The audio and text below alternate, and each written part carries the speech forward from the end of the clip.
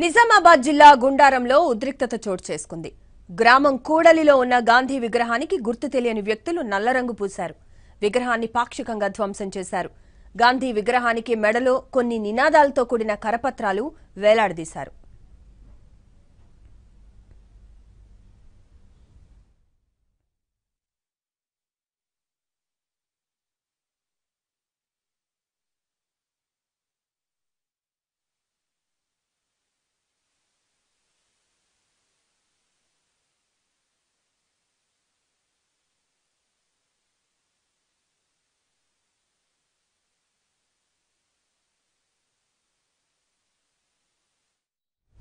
ఇటీవల పోలీసులు అరెస్టు చేసిన పీపుల్స్ ఫ్రంట్ ఆఫ్ ఇండియా ప్రతినిధి షాదుల్ను విడుదల చేయాలని ఇండియా డౌన్ డౌన్ అనే నినాదాలతో రాసిన కరపత్రాలు అక్కడ లభించాయి.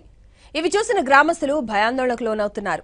ఘటనపై నిజామాబాద్ రూరల్ పోలీసులకు ఫిర్యాదు చేశారు.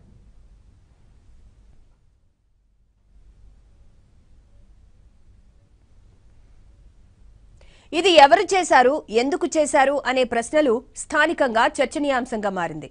గాంధీ విగ్రహానికి మసిపూసిన గుర్తు తెలియని వ్యక్తులు దేశ వ్యతిరేక నినాదాలతో కూడిన పేపర్ల దండ వేశారు. గాంధీ విగ్రహానికి నల్ల రంగు పులిమి ఉండడం, మెడలో ఏదో దండ వేలాడుతూ ఉండడం గమనించిన స్థానిక యువత దగ్గరికెళ్లి వాటిని పరిశీలించారు.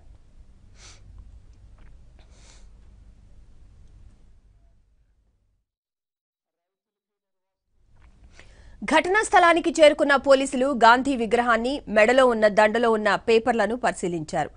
ఈ ఘటనతో అసాంఘిక శక్తుల కదలికలున్నట్లు పోలీసులు అనుమానాలు వ్యక్తం చేస్తున్నారు.